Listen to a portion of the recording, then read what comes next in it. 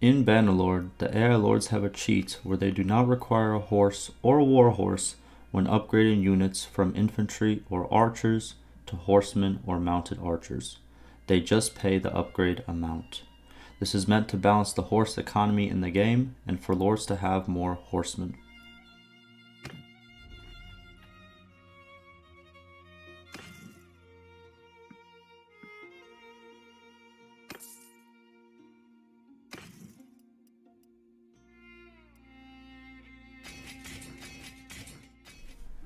In Bannerlord, there is a quest called Noble Needs Help with Brigands.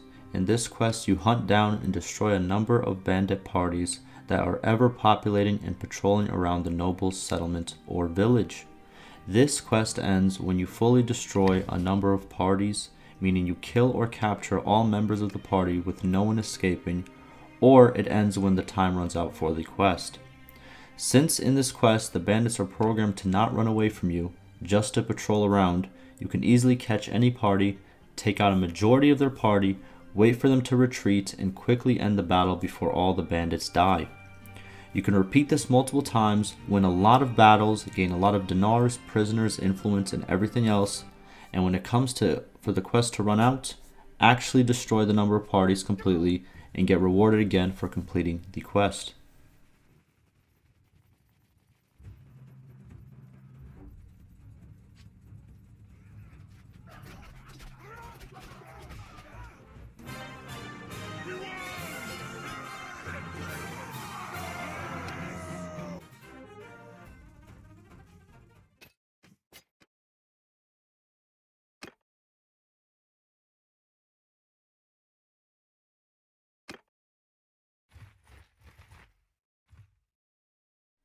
In Bannerlord, if you do not like the hairstyle or facial hair of your character, you can visit a barber at any town in Calradia. The only thing to keep in mind is the choice of hairstyles and facial hair are based on the culture of the settlement.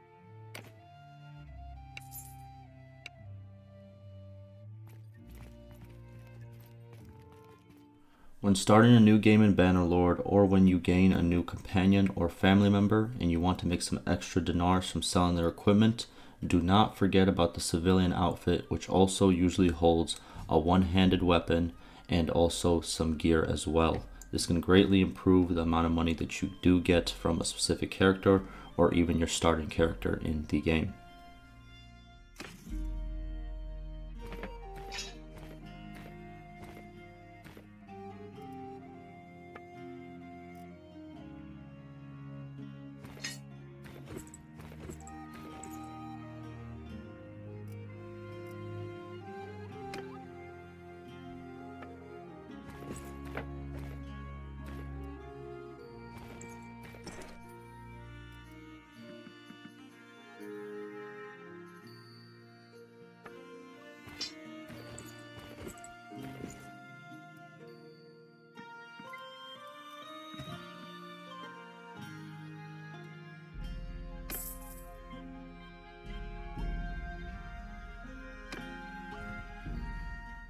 In Bannerlord, you can assign a companion or a family member to become an emissary in any settlement to improve relations with the nobles and lords in the settlement.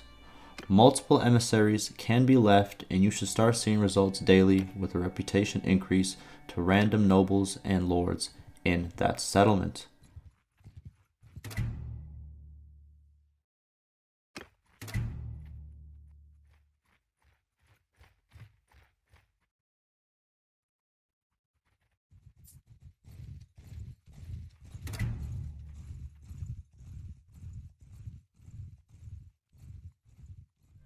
In Bannerlord, grain-producing villages also carry livestock, and sometimes at a very cheap price. If you ever are in need of livestock and the towns are out, check the many grain producing villages and Calradia.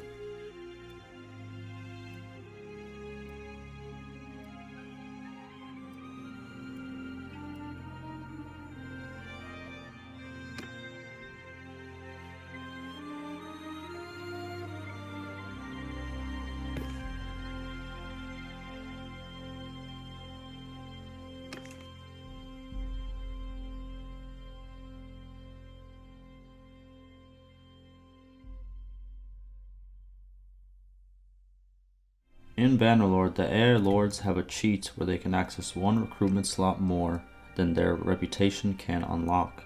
For example, if the player has 5 reputation with a noble, then 3 recruitment slots will be open. But for the AI, they will open up 4 recruitment slots, 3 for the same reputation, and an extra one as the cheat.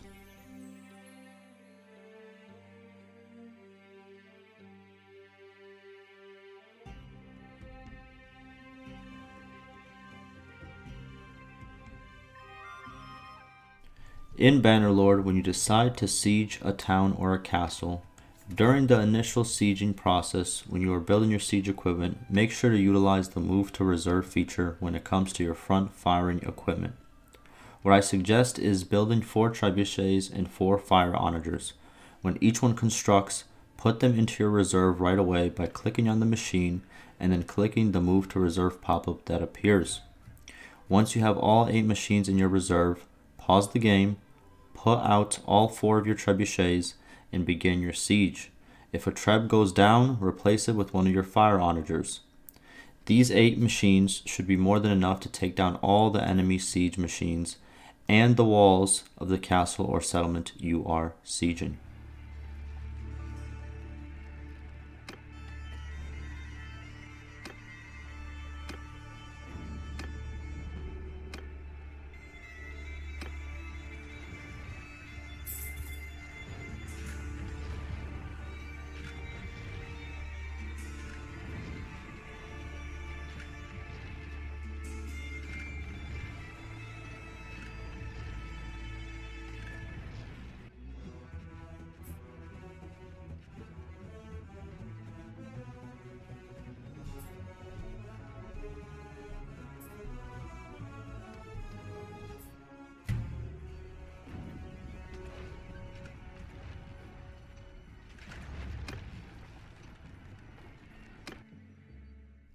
Horses in Bannerlord become lame when they are knocked down in battle. Becoming lame means the horse's stats are lowered. With no perks, a horse becomes lame 100% of the time when knocked down. But with the riding perk called Veterinary, which you can get at skill level 50, this turns the lame survival rate to 50% when knocked down.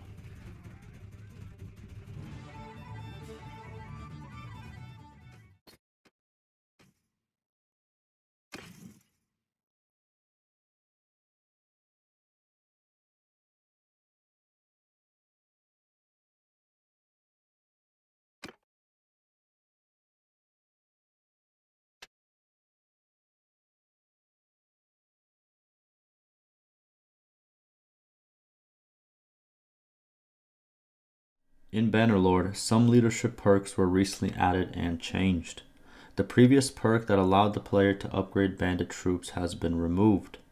The new leadership perk that contains the same feature is now called Veterans Respect and can be unlocked at skill level 150.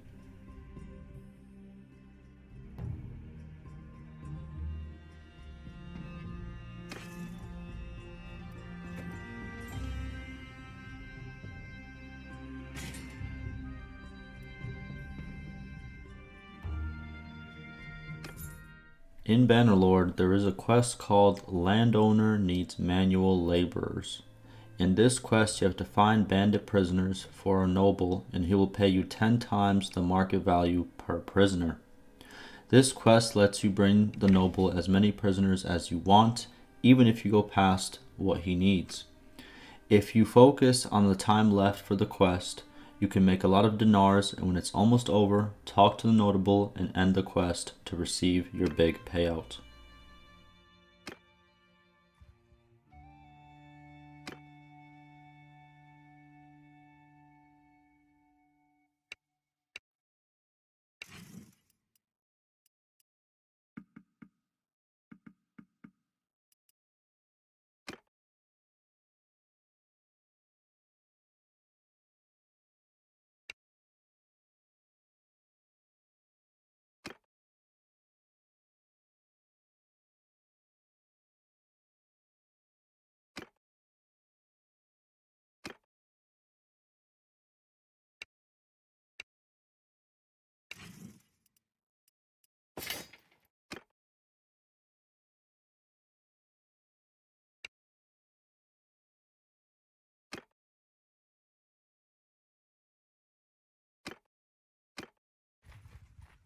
In Bannerlord, rebellions occur when a settlement's loyalty goes below 15 and the security is also low.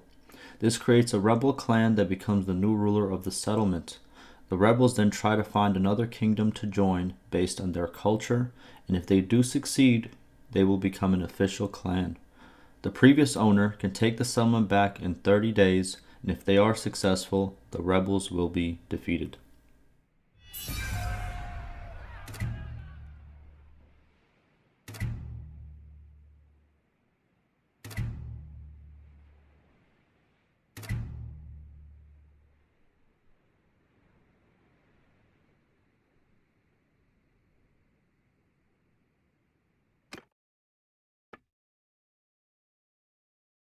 In Bannerlord, there are two important icons to keep an eye out for. This will save you a lot of time when you are looking for quests or tournaments. To the right of settlement names, you will occasionally see two icons, one being an orange helmet and the other being a blue exclamation point. An orange helmet means a tournament is being held, and the blue exclamation point means there is a quest to be done.